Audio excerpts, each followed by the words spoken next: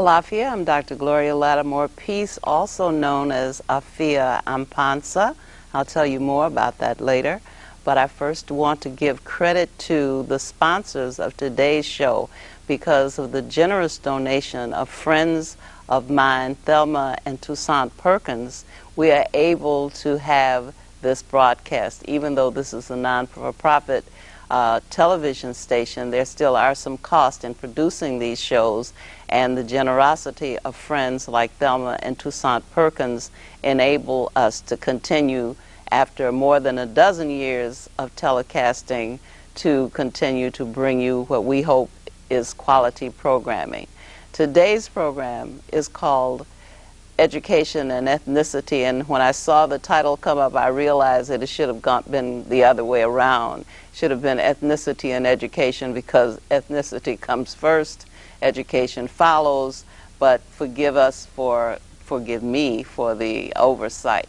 I'd like to introduce my guest, one of whom is a surprise to me, but a delightful surprise. I'm always glad to have him in the studio with me, and that's Hunter Haviland Adams III. Hi, how are you? I'm glad good. To be here again. I'm glad to have you here again. And then, of course, I have Aris White, whose name I'm just learning to pronounce because I've been pronouncing it according to another person whose name is spelled the same way with a different pronunciation. How are you? I'm well. How are you? I'm good. Okay, well, we want to talk about ethnicity and education because we want to look at the premise that education should be centered in the people for whom the education is intended. You just can't have some clinical education that you just some canned version of instruction that you impose upon everybody and think that it will have the same effect or even a good effect on everybody. And I know you've been working with this, and so I wanted you to tell me something about the work that you've been doing and the people who are involved in it, Aris. Okay, you're absolutely right. We do, unfortunately, in the United States, have a canned version of education. And that's why when you look at the numbers of the children of color, that those communities are not being serviced. We have a high dropout rate when it comes to our youth in high school, and when they get to college, that rate even falls even more. Also, when it comes to our children feeling comfortable about themselves. When I say our children, I'm talking about children that are of African backgrounds, African heritage. In the Western Hemisphere, you have North America, South America, and the Caribbean. So I don't exclude any of the African presence in those different regions because we are in the diaspora. So the Northern African American, and then you have the Afro-Latinas and Latinos, and then you have the Africans in the Caribbean.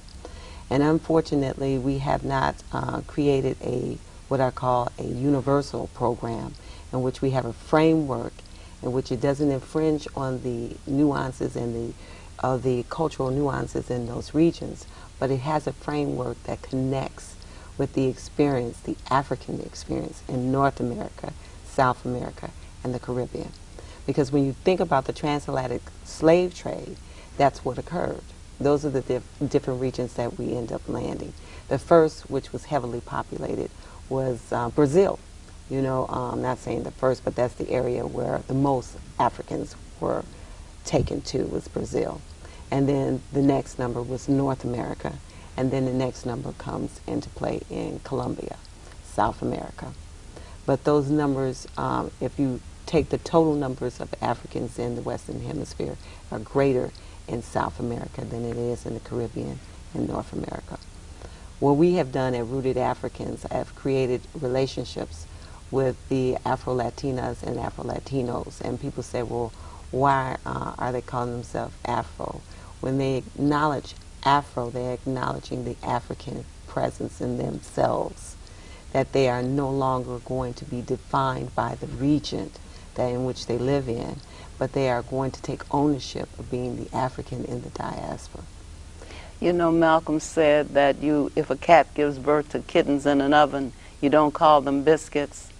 And so that's what we need to recognize, is what you say. We need here in this country to understand that we are American-born Africans. We're not biscuits. Right. And consequently, with a heritage and a culture still intact that we need to tap into and to stay connected to so that we can maintain balance and sanity.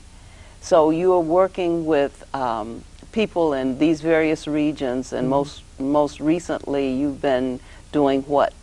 I've been working with the Afro-Colombian community with education. Okay. They have, even under siege, most people, when you think of Colombia, they think of drugs. And they're not thinking that the Afro-Colombian community has been under siege because of the drugs. Not so much as drug trafficking as it is Plan Colombia, a plan that has been developed in the United States for over the past 6 years that support the drug trafficking.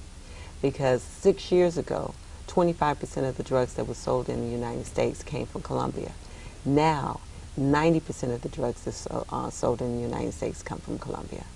So, and we've been putting more money towards stopping this so-called trafficking situation. But those funds has found themselves with paramilitary, found themselves with the government, and so forth. And what has happened is that the Afro-Colombians have been moved off their ancestral lands and been displaced. We think of, when we think of a war state and Africans being moved off their land, we think of Sudan and Darfur. And we can even think of the Congo.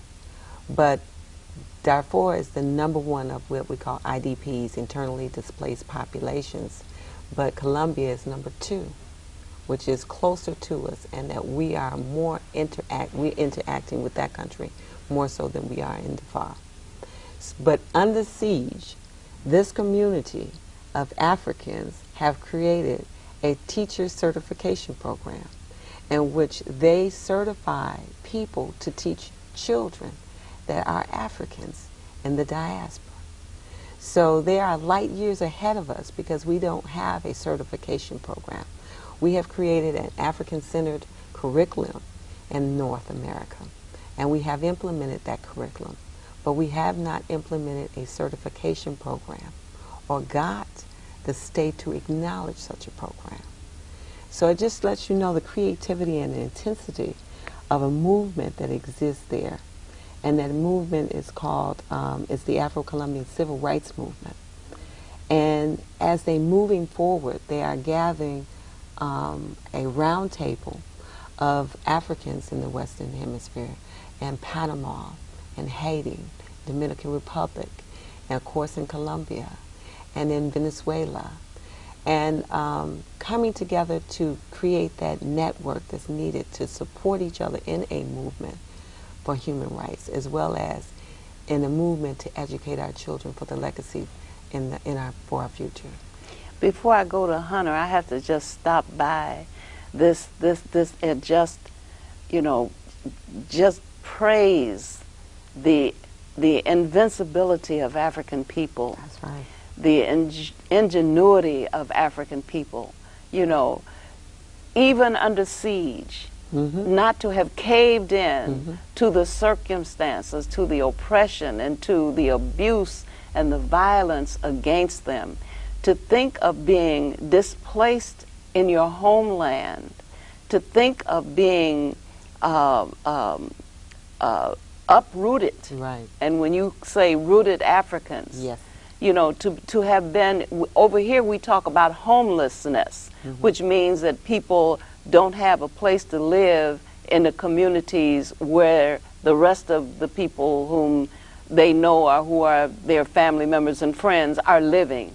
That's a different situation entirely from being removed entirely from your community and put into a permanent condition of I don't know what to call it. You know, to say refugee is not quite enough. No. Because refugee sounds like it's at least a transient state, you know, that you're a refugee until you get somewhere and then you're no longer a refugee, but you're a refugee without a future of being anything other than that. And so to think of the resilience of our people, that we would be able to be creative in that environment, which is, again, the proof that we need to understand that we are not the product of our circumstances. Right. We do not engage in criminal activity because we are in impoverished conditions. We are not, you don't X and we Y. You don't A and we B. We are the unknown people who are not predictable in the sense that you cannot say, like putting rabbits in a Skinner box, rats in a Skinner box, that the only responses that we know is either go toward punishment or go toward reward. We will go through the top of the box. Right. You know, we will create another angle to deal with our situation. And so I just had to stop by just to observe that, you know, we too can do this. Here in America, even as beleaguered as we are in our communities, we can create. We can come up with new ideas. We can continue to go forward. And for you to sit here and tell us, give us that example, is just, I'm so inspired by that. And then when you speak of the African-centered curriculum, I know that Hunter Adams has had he was on the ground floor of that movement. And in fact, his status today may in fact have something to do with his very deep involvement with that work. Talk to us about that African-centered curriculum that was finally developed and put into place. Well, it began with, well, at least this phase of it began with the African community in Portland, Oregon, who sued the school system there to desegregate the curriculum, okay, because they were concerned about where do we find ourselves in the curriculum, African people in the curriculum. And of course, at that time in the 80s and before, you know, we were always on a periphery. We were subjects, not the object of history, those who were creating things. And so they won their lawsuit, and so the school board managed to contact one of my friends and elders, the late Dr. Asa Hilliard, who came on as a consultant with the idea to develop a series of essays which would be used as resource documents, not as a curriculum, but just initially as a resource to augment the curriculum in elementary school. And so at the beginning, part of the process was the Portland, Oregon School Board convened a hearing on this, and it wasn't public. Well, they did have a public hearing, but they had brought in some of their top scholars, history of science professors, language arts, social sciences, mathematics, and so forth, history, to debate. Myself, Dr. Beatrice Lumpkins, Professor Emeritus of Math at Malcolm X, I think Dr. Ivan Van Sertima was there, and Dr. Hilliard was there, because they were convinced that there was no history of African people to mention other than our slave experience. And of course, they were proven wrong with the documentation that we brought to the table, and it was embarrassing.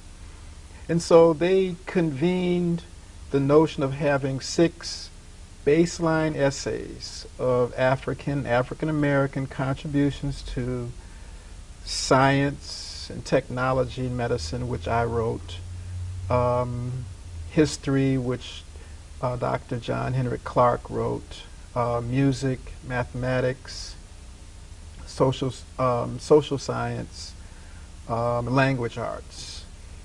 And so those essays became a huge packet, and I don't even think they're available now because the school district almost went bankrupt during the budget crisis for the state of Oregon in the 1990s. So, but anyway, that led to a national movement of black or African American communities around the country clamoring for this cultural equity approach to education, because that's what it was, to include us in the curriculum, all phases of it, because we were left out. And so it was actually a disservice to the broader Euro-American community for them not to know the real history, not to know the contributions of African people to this country in a whole range of fields.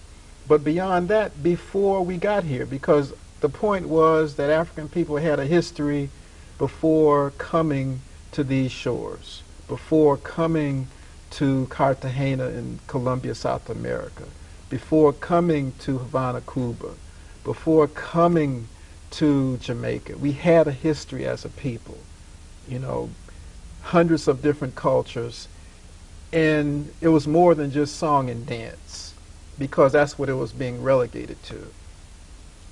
And of course, many conservative people didn't like this idea, because this was uprooting the standard educational practice, that it was causing division. It was saying that these people count. These people, i.e. African people, actually have done something. And it was counter to their own education, because they were taught those falsehoods. There's a book, a number of books on history. I can't remember the titles now. What they didn't tell you in your history books, and so forth. And so it was combating that. And people in other countries found out about this too. And so they began clamoring for inclusion, so to speak. But even before that, you had the Negritude movement of Leopold Senghor, first president of Senegal, and Kwame Nkrumah and others. So this was a global phenomenon, and we participated in that. And unfortunately now, because of declining budgets, media emphasis on shake that thing and smoke that blunt and give me that bling and so forth, the whole cultural thrust has waned, that young people aren't interested in it. They are once they're exposed to it, but given the media push for commercialization, for materialism, that's a big challenge in this country. But in other places, that's not the case. As in Colombia and Brazil, there's a rediscovery of their Africanity now taking place, even thanks to the candidacy of Senator Obama.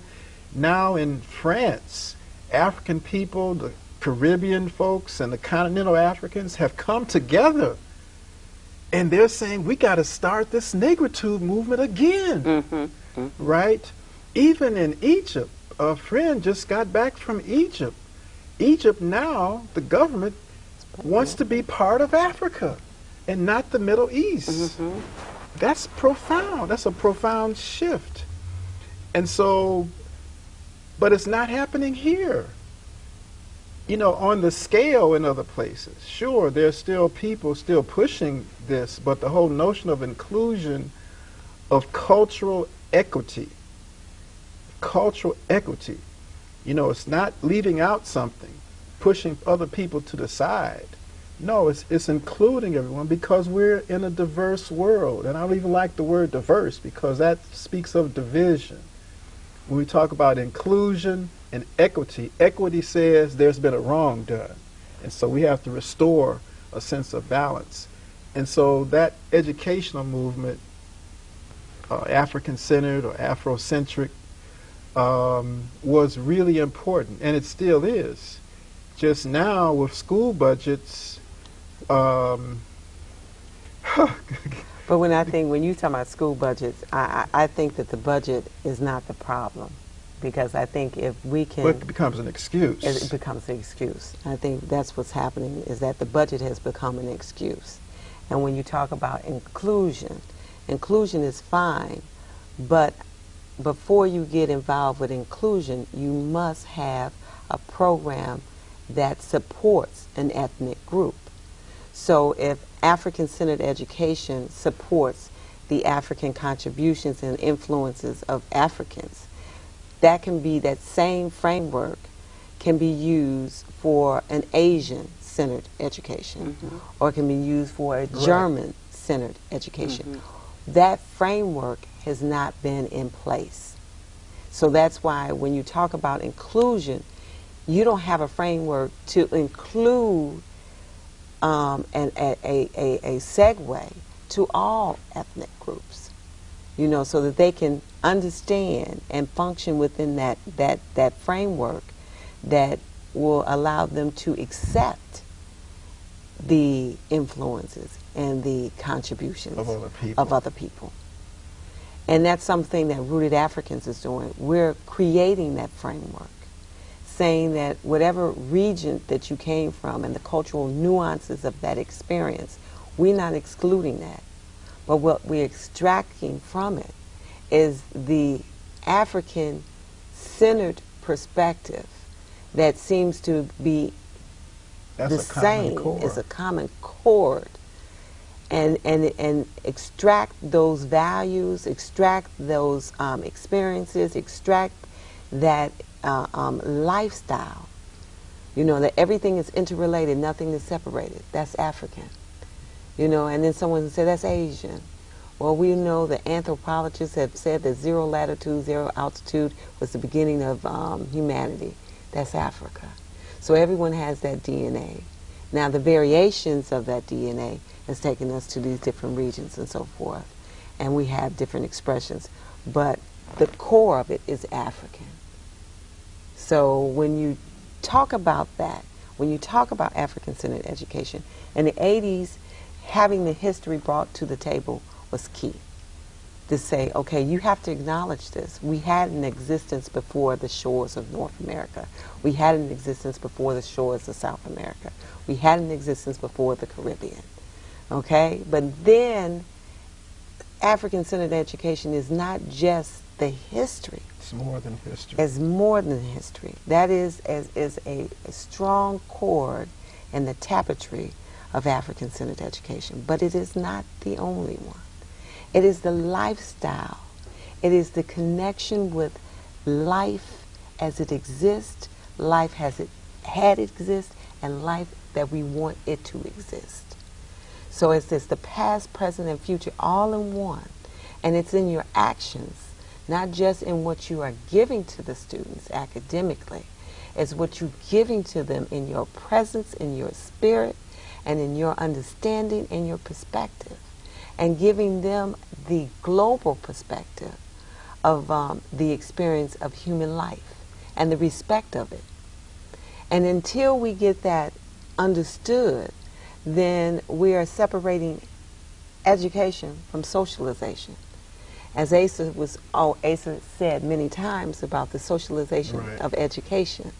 You know, education is a socialization of people.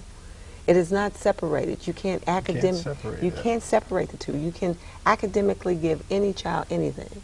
But if you do not put it in the perspective of socializing them, making them activists, making them, and not making them, giving them an opportunity to become a lobbyist for human rights, giving them an opportunity to examine truth and to bring truth to power, giving them the opportunity so that they can feel comfortable about being a global citizen and understand that what they do somewhere else affects where they're at, as well what they do here affects someone else. That this is the socialization of human beings. And in Rooted Africans, we take youth to Ghana, and it's a sojourn. It is not an opportunity for them to go on the shores and sit back and say, okay, this is a lovely place to come to. but it gives them a chance to examine who they are and give them a chance for their strengths to rise up. And they get a chance to actually examine it, you know, to the point that they make relationships. They create internets, well, not just internet relationships. They create a network of relationships with Africans all over the world, and starting in Ghana, in the homeland, and creating and growing up with these networks of youth, their same age, and seeing what they can do to enhance the quality of their own lives as well as theirs.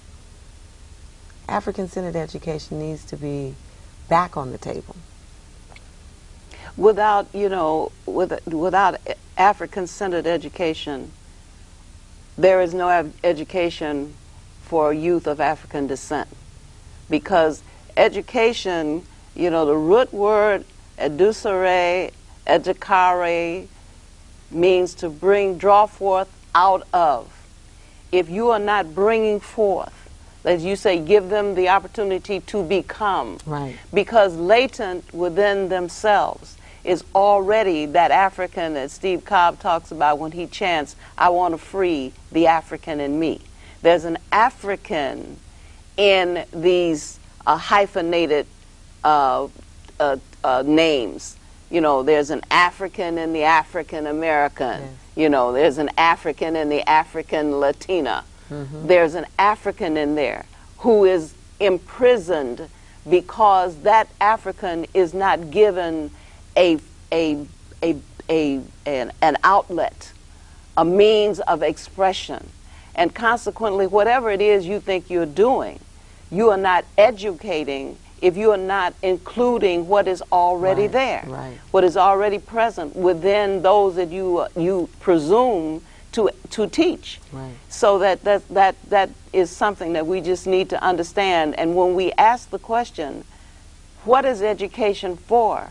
We can no longer answer it, at least not in this part of the world, that it is go to school, get an education so you can get a good job.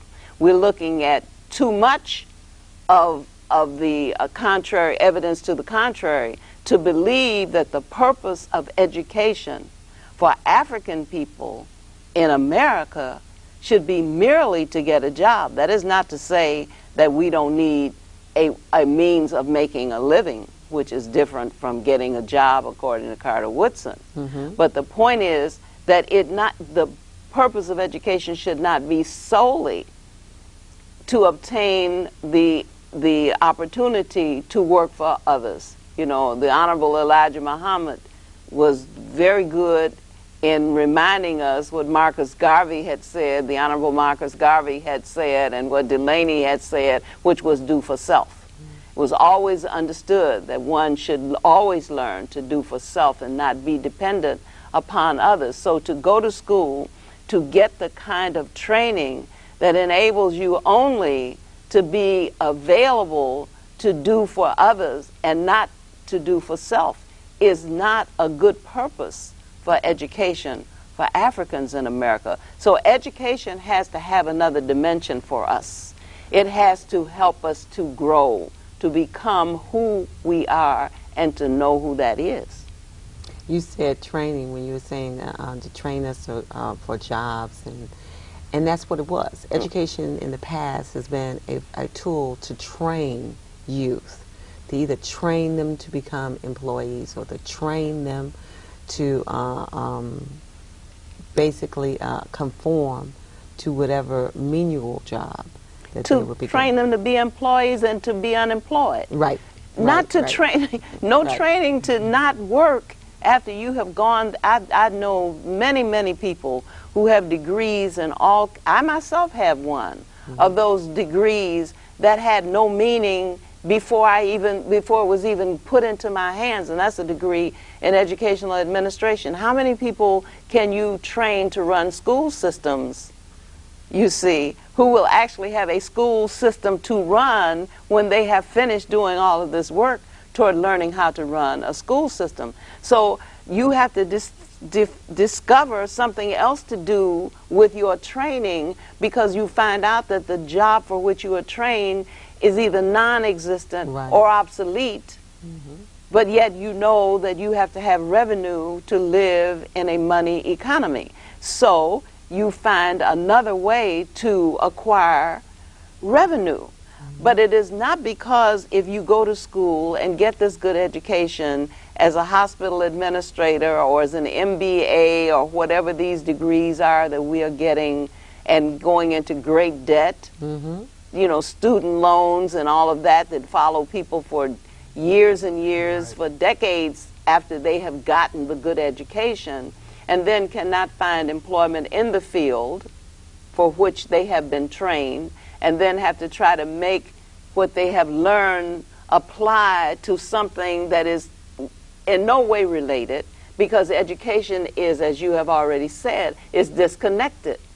It is, you know, you get a degree in political science, and that's what you know. That's what you know how to do. If you can't be a political scientist, if you can't teach political science, if you can't get a job in government using those kinds of skills, then you are just walking around here with a big head full of stuff that has no utility.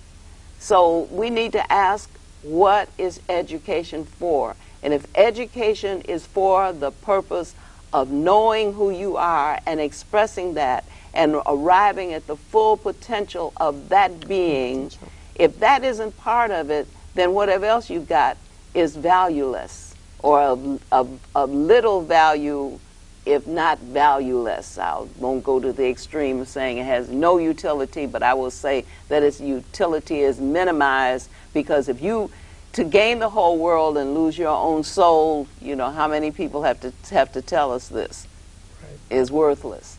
And I think when you're saying that our children have these experiences and they're disconnected, that disconnect comes from many layers. One, as a former teacher in the classroom, is that you as the teacher have to make sure that they understand the connection. And then as administrators, they have to make sure that their teaching staff understand that there's a connection. And as an administrator, they have to make sure that the district understand that there's a connection, and make sure that those connections are always functioning together. People are talking about jump-starting an economy. Well, you jump-start an economy that we're in right now by creating jobs. How do you create jobs? Well, you give creative thinkers an opportunity to create jobs, which create employment, which create cash flow, which creates a better economy. So, and you start with first do no harm. Right. First do not squash and suppress the creative thinkers. Right. By making them believe that their creativity can find no other outlet except what Hunter referred to in the most obscene of hip hop music. You know, this is where your creativity is rewarded. The more B's and H's you can identify among the females in your community, the more likely you are to come up, you know, into some transient fame, you know, that'll give you your 15 minutes before the viewing audience. So the creative is not even encouraged, because haven't they taken art and music out of the curriculum? Art and music, in fact, that was one of the first hits when Oregon, the state of Oregon, was facing their budget crisis. They eliminated art and music. They eliminated the African-centered curriculum. And by the way, its intent was, as Aris talked about, was to include other people. And other people, Asians, Pacific Islanders, European Americans, Latinos, each of them, and American Indians, each of them were going to create their curriculum to work with the entire school system. But it collapsed, and there was no other efforts made, at least that I'm not aware of. And so its culture is really key, but unfortunately many administrators don't get it. They're not feeling that yet, and they're wondering why there's an explosion in teenage violence again. It's interesting. I was throwing away stuff and I came across a Chicago Defender from 1971. And the headline was, "Gang violence in Woodlawn leaves X number of children dead." That was 1971, and this is 2008.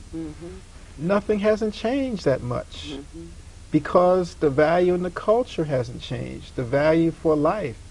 The whole point of African-centered education was to combat the valuelessness of life that so many of us and young people are exposed to via the media, via the music videos, you know, MySpace page, Facebook pages, you know, because people can express themselves, they're expressing themselves in the confines of the culture that they find themselves in.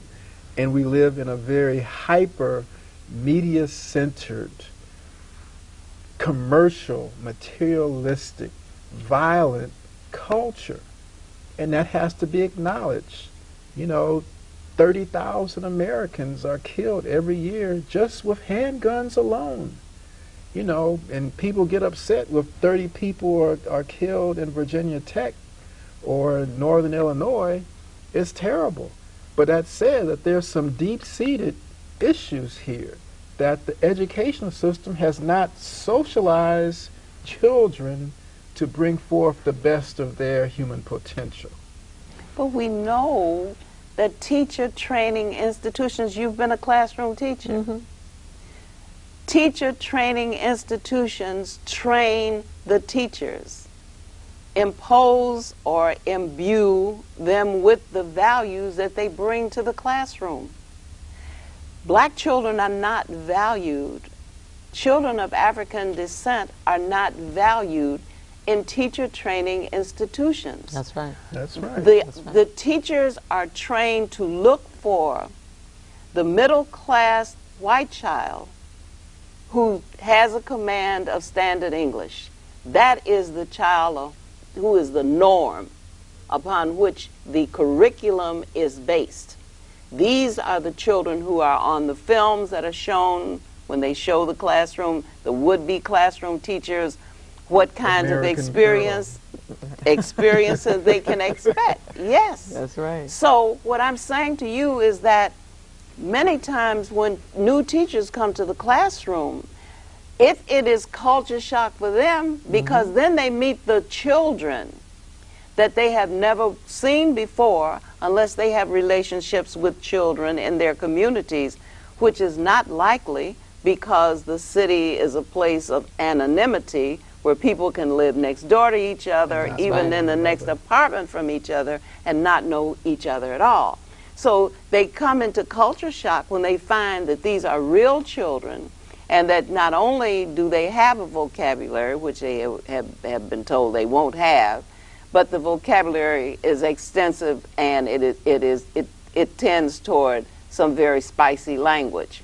So they have to get over a whole lot of things, and they have to begin an adjustment which does not include their adjusting to the real world, but blaming the real world for being the real world. So then they say, okay, these children come from broken homes. These children have parents who are drug addicted. These children have parents who are felons. These children don't have both parents. These children come from uneducated parents. So they give themselves all the excuses for not trying to uplift the children and not trying to bring forth out of the children anything, because they don't expect anything to be present. And so you have this vicious cycle where you cannot expect the administrators or the teachers to change the way they have been trained to earn their living, because now they're in the game to earn a living. When you were saying that, the first thought that came to mind was the teacher certification program, the ethnic teacher, ethno-education or African-centered education certification program. Okay. Because when you're talking about teacher training, to have the African perspective in a child, when a child is born, you name the child. Okay, and the name that you give that child is what the future you see within that child and that future that that child has within that community. So you give life to the creativity that you expect from this child. And who does that? And where do they do that? Because you know we don't do that here. Right.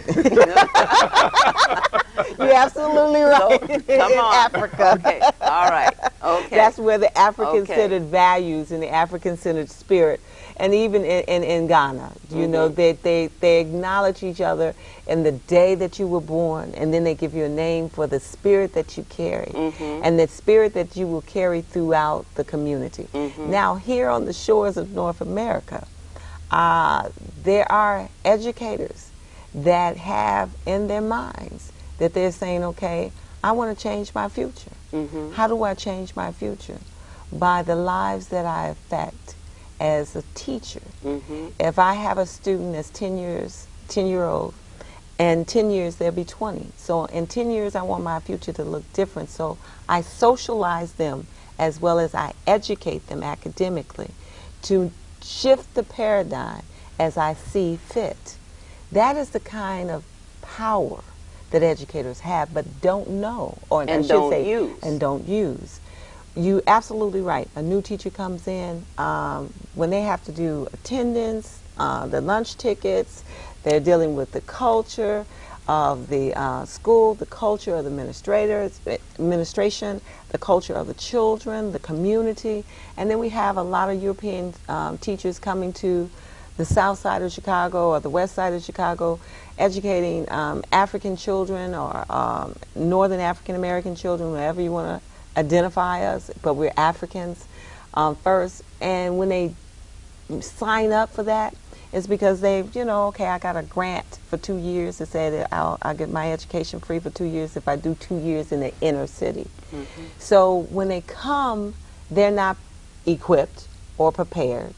And then when they get here, then there's a sense of dismay and a sense of, well, I can't do anything because of the violence in this community. I can't do anything because no parental support, involvement. I can't do anything because, and not examining themselves. But if they went through a ethno or African-centered certification program, they would have to examine themselves. Why are you doing this? Why are you becoming an educator? I was told one time by a principal, and it really hurt my feelings. She told me, she says, oh, you know the joke about educators. I said, no, I don't know the joke about educators. Well, when you can't do anything, become an educator. And this was a principal. Now, I valued being an educator. I value being an educator. And when you tell me that there's people in this industry or this profession, or what I call the sacred calling, that are just in here because they can't do anything else, then we have a responsibility as being called to the sacred task to call them out. And that's another challenge, is that teachers refuse, or they're not refused, they're apprehensive to communicate with another teacher. Hey, you know, this is a sacred calling. We're doing this together. Yes, you have total autonomy over your classroom. But as a unit, we are one in this building, because your student is going to come to me. If you teach in 3rd grade and I'm teaching 4th, then your students are coming to me. I need to know about them. I need to know what areas that maybe you didn't challenge them in, and what areas we need to work together so that we can make sure that they have that firm foundation from grade level to grade level to grade level. Now you know you just transition. For that you just touched the nerve here, Yeah. because you're saying we need to work together. Where's the opportunity for teachers to work together? When you just got through mentioning all of the clerical tasks that I have to say this in defense of teachers, because I was one for over 40 years. The clerical tasks that teachers have to perform are overwhelming. Not only do you don't just have to keep attendance so that the state can figure out how much money it has to give the public school system in the city. Right. You also have all of these other reports that come up from time to time. For example, at one point, there was some money that would be made available to schools based upon the number of children who had parents who were either in the service or had served in the armed forces previously. And so every teacher had to try to glean this information from every child by sending the packages home to parents and asking parents to fill out and return these questionnaires. Well, the first round didn't go so well because some of the questionnaires didn't come back, and those that came back, many of them were incomplete. Right. So then they set the teachers to the task of completing these forms for every single child in the classroom. That's right. So when teachers are overwhelmed with clerical work, as they are, when they're overwhelmed, what they do is they write on the board the name of the subject matter, social studies, chapter 12, read pages 1 to 30, answer the questions at the end. Math, chapter 2, pages 1 through 4. Do all the division problems, prove your answers. Spelling, your work. Yeah. Page 20. Look up all the words in the dictionary and write 2 sentences for each word. Okay? So they put a menu on the chalkboard for the children to follow while they try to get this clerical work done. And the children, if they are good and quiet, they will go through one paper after another, and then they have either been instructed to bring it up and put it in the box on the desk, or the captain, the row captain will, you know the routine, will pick up the papers and turn them in. The teachers don't have the opportunity to relate to each other. Right. They don't have the opportunity to relate to the children. Now it's time to go to recess. Now it's time to go to lunch. Now it's time to dismiss. Now it's time to go home. I've tried to stay in the building after the school is out because it's quiet and I can work there, and at home there are distractions. I'm told I must leave the building. The custodian comes around and says, "What are you doing here?" You have to leave the building. We have to lock the building. So you get put out of the building. You can't come in the building until the custodians open the building, and you can't stay there after they lock it up. There is no interaction between the teachers except for the brief period that they have during the lunch hour when they sit in the lunchroom and they try to eat and have a social life with each other. Right. So there's no cooperation. I don't think about you and what you're doing in your classroom unless your children are unruly or in some way I have some concern about what you're doing. Otherwise, we just know each other because we sit in the teachers' meeting and listen to the principal say this and that. So there's no basis for a relationship among teachers for the unity for your that needs to be absolutely in place. And that's the whole thing about African-centered education. One of the things that Rooted Africans that we have talked about is creating an environment in which those things can happen, that everything is interrelated. The system that we have in place now needs to be wiped. We need to create a system that works for teachers, administrators, students, and parents. One model is to have for one classroom 3 teachers. In the morning you have one teacher come in teaching language arts, social studies, and she have a teacher assistant. She works from 9 o'clock to noon or 8 o'clock to noon. Then she goes to the office. They call it action research, in which everything that she had taught during the class, she gets a chance to go over there to see how the children respond to it and what is the adjustment she needs to make. And her teaching styles reflective of their learning styles. And then she also have time to make calls to parents, do her paperwork, and so forth. The second teacher comes in the afternoon and works from the afternoon until the end of the school day with the teacher assistant as well. So with those pieces in place, you have action research in which the teacher can examine the full potential of how the child is responding to the subject matter and the socialization of that subject matter. That then the second piece is that the teacher has a time to do their clerical work and that they're able to get their documents out. And at the third piece, that they're able to communicate with each other as well as communicate with the parents of what is going on in that classroom. Our children have been reduced to taking standardized tests and saying this is the measurements of their intelligence, and which that does not, our children are not linear learners. They are non-linear learners. Who are the tests standardized on? Right, and then that's what I'm saying. Testing we have to change that whole perspective. How are we measuring the intellect of our students, the creativity of our students? How are we instructing our students? How are we demanding clerical work from our teachers? We have to change the system. The system hasn't worked and has not worked for quite some time. But isn't that deliberate? It is deliberate. You're absolutely right. But I love There's no test for socialization skills. No, and the obvious response to that is that we know that socialization is not being taught because we always at war with somebody. Right. We can't. Americans can't live in the world with other people, so we're not well socialized as a people living in this part of the world. But when you talk about the teacher having time to do the clerical work and to do the action research, that's key.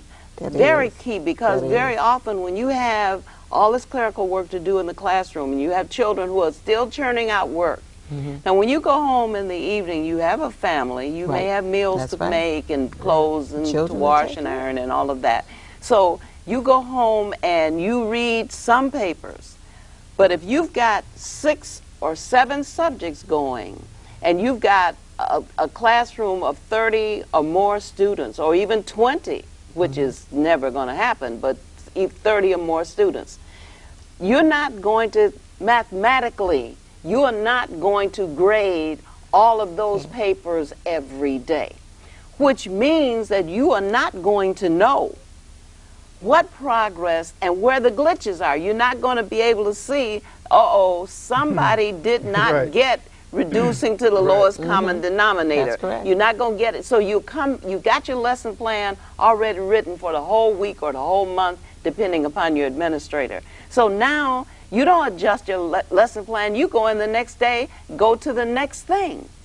You don't stop and do a review and bring that child up bring those children up who didn't get it that first time around. So you're absolutely right. If teachers don't demand to have some time set aside for them to do the clerical work that is necessary for them to monitor the progress of the students in their class, and they're flying blind. They don't have any air traffic controllers. They just out here flying through the air. On the point that I'm sure some of the viewers, maybe not all of them, but there may be 1 or 2 viewers who say, wait a minute, this cultural educational stuff, this ethno-education, we're all Americans, we're all Colombians, we're all Brazilians, why do we have to have that? And I would ask them, there's a movement in the field of medicine, particularly in psychiatry, and also for doctors, that now doctors have to have some cultural, quote, diversity training, that they have to be able to interact with their patients who may not be like them. They may not be Euro-American or white. They may not be Latino or Latina. They may be someone of another group. And so now you have a big movement of cultural psychiatry, that if I'm going to be treating a patient, I need to know something about her or his background. I need to have some understanding of what they're bringing to the table and how their culture may be impacting their mental health, or how their culture may setting them up for heart disease, diabetes, kidney disease. So the whole notion of cultural, ethnic-centered education is very important. It has value, and that can help those naysayers who have problems with it, and there's a lot of them out here, to think through their argument, that they need to have a better argument as to why they think is problematic. It will do far more good than any ensuing or possible harm. For a person to know more and appreciate more about themselves as a particular ethnic group or cultural group will certainly impact their self-esteem, and it'll impact those around them who are different from them, because now they have another means to measure them, to relate to them, and that will enhance their relationship. We're not just, you know, in this pot. You know, they always talk about the melting pot. You know, this is a salad bowl, and everything works together for the harmonious, in that case, consumption of the salad, but in this case, for the harmonious socialization of children. And that to be global citizens is very key now. You just can't be who you are. You have to be in tune with the whole world. You know, they just said that the last remaining part of the polar ice cap is going to be melted by this summer, by the time the summer's over. So it's important that people bring these kinds of issues to the forefront of education, that we have to socialize people now for a lot broader concerns. And to learn more about, Aris will tell you more about her upcoming International Education Conference in Colombia. She better do it in 30 seconds. 30 seconds. Rooted Africans will be in Colombia August the 23rd through September the 1st. It's one voice, one vision, shared solutions. It is about the socialization of education through the African experience. So that is one thing that we're doing with educators, activists, and concerned, conscious individuals that want to learn more about ethno-education, African-centered education in the framework that we're working in. We're taking youth to Ghana so that they can have their own personal sojourn and have their ethnograph lessons of learning who they are. That's the third time. And this is a chance for them to experience creating, socializing with other Africans in Africa as well as the African in themselves. I thank you. I thank you too, Hunter Havlin, Adams III, and Aris White. Thank you so much for being our guest. It was a pleasure. It was great. Well, not a good show. You just ran out of... We all live right there in Africa. Things began